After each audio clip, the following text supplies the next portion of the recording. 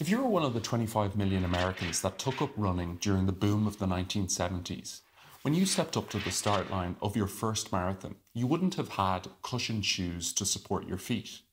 There would have been no carbohydrate gels in your pockets to refuel during the race.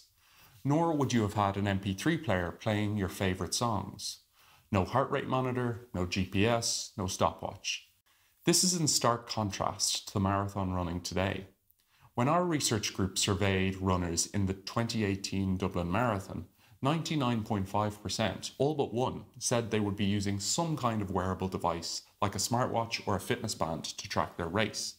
And today's runners are spoiled for choice when it comes to wearable technologies.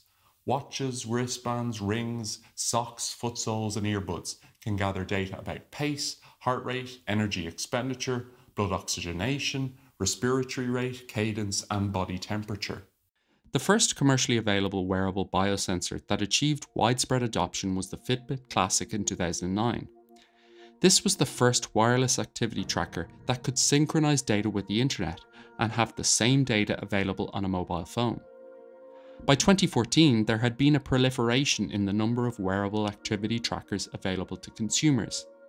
A key innovator was Basis, whose wristband differed from the state-of-the-art at the time by collecting heart rate data as well as activity levels, sleep, sweat, and skin temperature.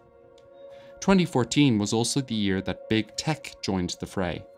Google introduced Wear OS, the first operating system specifically designed for wearable devices, and soon after, Apple released its first wearable, the Apple Watch, in 2015. The opportunity most of these big companies were and are pursuing to this day is primarily in healthcare. But the earliest adopters of these technologies have been fitness enthusiasts, and as a result, they've become their biggest market. These people use wearables to biohack their bodies, to increase sleep quality, manage stress, or improve performance. But before we can evaluate the veracity of the biohacking concept, first we need to discuss how wearable sensors actually work.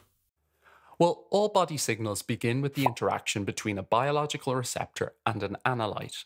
A biological receptor, or bioreceptor, can either be an enzyme, a cell, a tissue, a nucleic acid, an antibody. It doesn't really matter. What matters is that the interaction between the bioreceptor and an analyte creates a signal. This signal may take the form of a change in light, charge, mass, heat, or some other entity. Whatever that basic signal may be, keep in mind that it is represented in higher level functions at the system level, like the beating of your heart, the activity in your brain, the contraction of a muscle, or the movement of your limbs. In any case, the interaction between the bioreceptor and its analyte is called biorecognition. Biorecognition usually results in the emission of a signal, and the recognition region and transducer of the wearable device together play the key role in converting that basic physical, chemical, or electrical signal into another kind of measurable signal. This conversion of one form of energy signal to another by the biotransducer is termed signalization.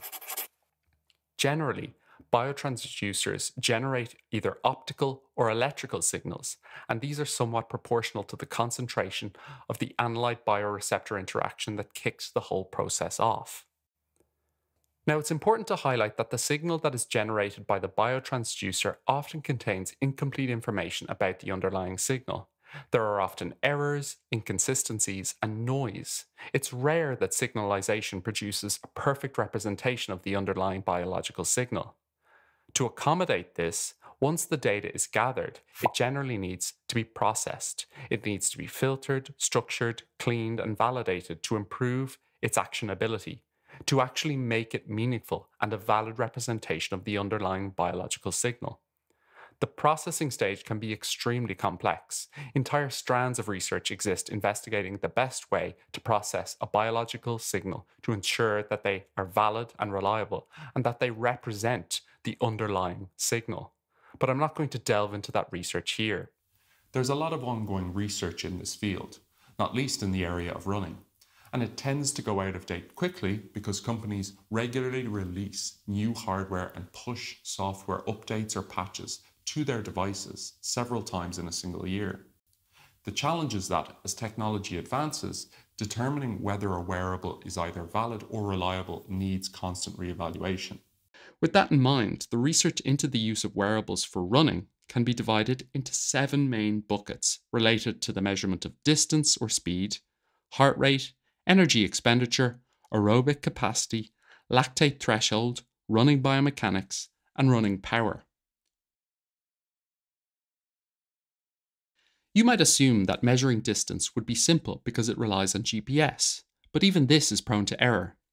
A study published in 2020 comparing a range of smartwatches, other activity trackers, and smartphones showed that the median error rates were between 0.6 and 1.5%, with turns and hilly segments being linked with greater error. This may seem to be not too bad, but over the course of a 26-mile race, that equates to about 500 meters.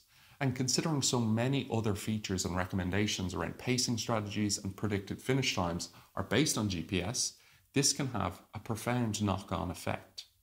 But now, in 2023, companies like Garmin have started to use multiple satellite or multiband frequencies in their newest smartwatches. With multiple satellite frequencies, the receiver can use more advanced methods to determine which signals have less error, thus improving position accuracy.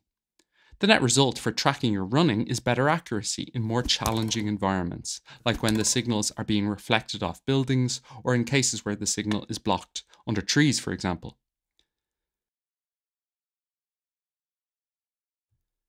The measurement of heart rate involves the use of photoplethysmography or optical blood flow sensing. Photoplethysmography sensors use an optical probe, usually LEDs, to shine light directly into the skin and the underlying blood vessels. Blood flow through a vessel is inversely related to the amount of the LED's light that is being refracted, so as the blood pulses through the vessels, this is recorded and signalization of heart rate is achieved. Like the measurement of distance, the accuracy of heart rate measurement is improving with the development of better optical sensors and as algorithms become more refined. For heart rate sensors like those typically found in wrist-worn wearables, studies evaluating accuracy compared with the gold standard of a chest-worn heart rate monitor have found errors of between 1.4 and 13%. Errors are worse for certain types of exercises, for instance, calisthenic or bodyweight exercises, and in certain conditions, like when it's cold. Energy expenditure is particularly tricky to measure using wearables.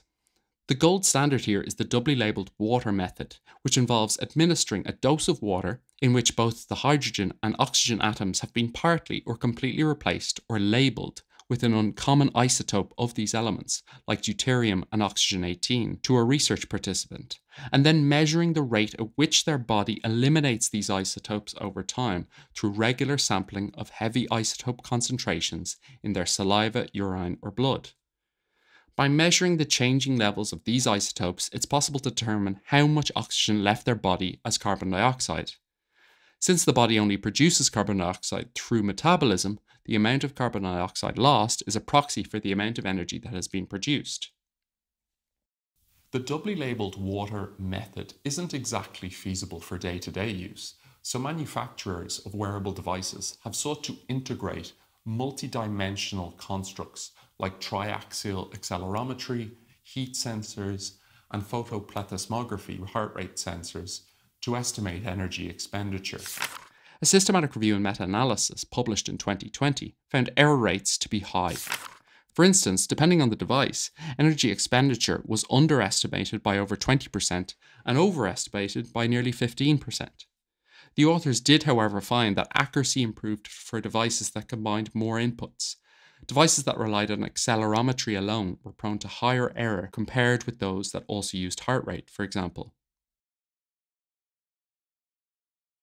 One of the most interesting variables to runners, and probably the next most commonly measured variable by the latest crop of running watches, aside from distance, heart rate, and energy expenditure, is aerobic capacity, or VO2 max. We've talked previously about the gold standard VO2 max measurement in the lab, but as a brief recap, VO2 max, maximal oxygen uptake, is the greatest amount of oxygen that can be used by the entire body and is related to the ability of the heart and lungs to transport oxygen and the ability of body tissues to use it. VO2 max is normally measured in a laboratory setting through a maximal running test. A person's VO2 max can be determined directly as they breathe through a mask while completing an incremental test to voluntary failure. Obviously, wearables don't have the capacity to replicate this test, so they use algorithms to predict what a person's VO2 max is. The inputs in these algorithms is usually some combination of heart rate and running speed. As we've already seen, both of these inputs are prone to error themselves, so it's no surprise that so too are the VO2 max predictions.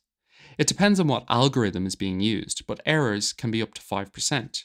For someone with a predicted VO2 max of 50 milliliters of oxygen per kilogram of mass per minute, their true value could be anywhere between 47.5 and 52.5. Lactate threshold, like VO2 max, can be estimated using a combination of heart rate and pace data. Recall that your lactate threshold is the intensity of exercise that causes lactate to accumulate in the blood at a faster rate than it can be removed. When lactate production exceeds its clearance rate, it quickly accumulates, causing increased acidity in tissues, and this contributes to feelings of fatigue. Put simply, runners that are above their lactate threshold will eventually start to slow down, and those that have higher lactate thresholds can go faster for longer. In the lab, lactate threshold is measured by drawing blood at intervals during an incremental test to directly measure the buildup of lactate. No commercially available wearables can directly measure lactate threshold yet, but estimates can be made using heart rate, pace, and VO2 max data. By measuring heart rate variability, and pace stability during an incremental exercise test, several currently available running watches can estimate lactate threshold.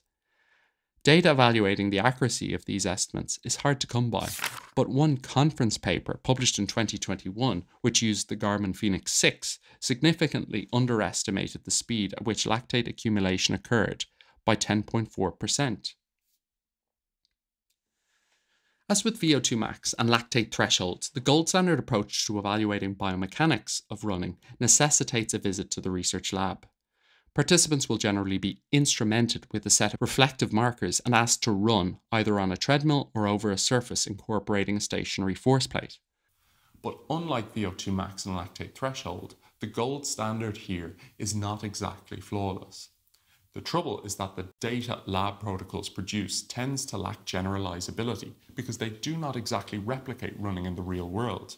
The results, and therefore the conclusions that can be made based on those results, have limited practical meaning or external validity. In contrast, wearable sensors that contain accelerometers and gyroscopes have the potential to collect biomechanical data from runners in their natural environment. Wrist-worn wearables and those placed on the foot have been used to estimate spatiotemporal variables like the number of steps you take per minute, otherwise known as your cadence, your step and stride lengths, and your vertical oscillation, albeit with variable accuracy. One study found error rates between 0 and 27% for these variables, for example.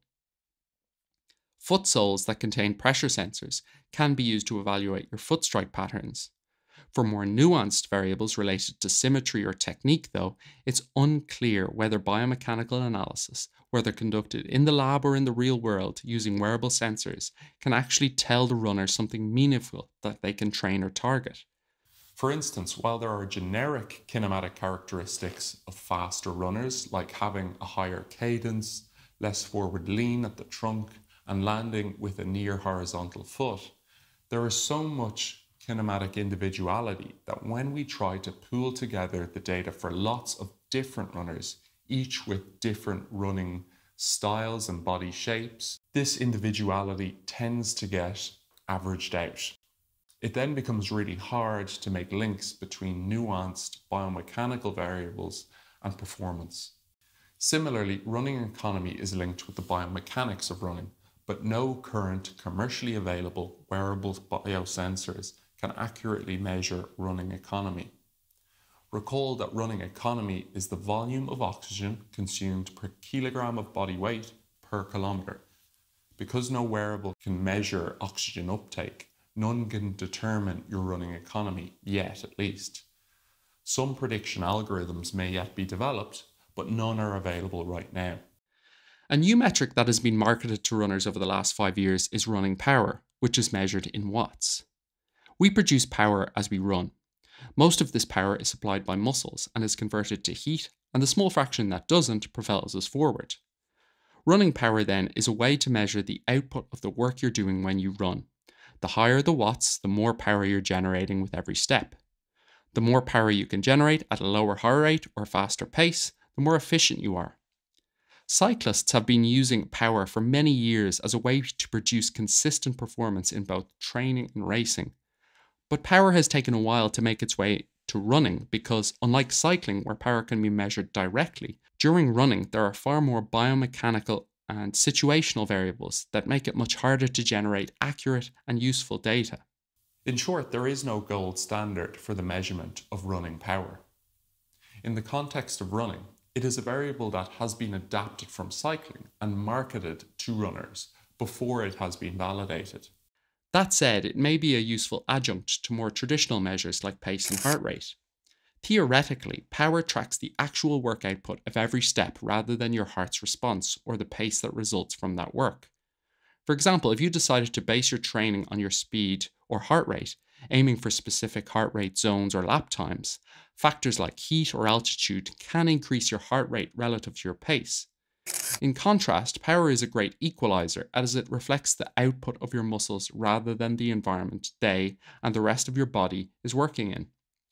Similarly, let's say you complete a particularly hilly race, which is more demanding. Looking at your heart rate and pace alone would make it seem as if your performance was worse when compared with a race on a flatter course. However, your power, the force generated by your muscles to climb those hills, will better reflect your performance and would allow you to compare, in theory at least, the two races. But the trouble is that power is measured and estimated differently depending on the device you use. Some devices, like stryd, measure the motion pattern of your body's centre of mass and the incline you're running on using a foot sensor. Based on your body mass, the device estimates how much power your muscles are producing to move your centre of mass. In contrast, the RPM2 device calculates power directly from a foot sole, and the first running watch to track running power from the wrist was the Polar Vantage 5, which estimates power using GPS-based speed and data on elevation captured by its built-in barometric sensors. The issue is that all of these methods produce slightly different power readings, and because there is no gold standard, it's not possible to determine which is the most accurate or reliable. Stryd have released their own evaluation which showed that their system is 96% correlated with metabolic energy expenditure. But the study was not published in a peer-reviewed academic journal, the data were not made available for evaluation, and the study was only conducted on a small sample, 13 runners, with the correlation determined based on a subset of 9. These findings should be considered preliminary and need to be independently replicated in larger cohorts of runners by researchers without a conflict of interest in trying to sell a product. I'll finish by highlighting that important point. The primary issue with wearables in running contexts today is that very few of the metrics they tout will actually improve your performance or make you run a better race. None have been validated independently. The companies selling these products tend to deliver well-crafted pitches about their product, about how it can make you a better or a faster runner, but generally they fail to back up their claims with large longitudinal, independently gathered data sets. This is true of wearables for monitoring hydration status, running power, training loads, movement patterns, injury risk, aerobic and anaerobic capacity, and psychological stress, or that claim to be able to measure your body battery or your real-time stamina in a race. Just because your smartwatch can measure your GPS and heart rate doesn't mean it can tell you how far you can run at a given pace before exhaustion. It can't replace the central governor.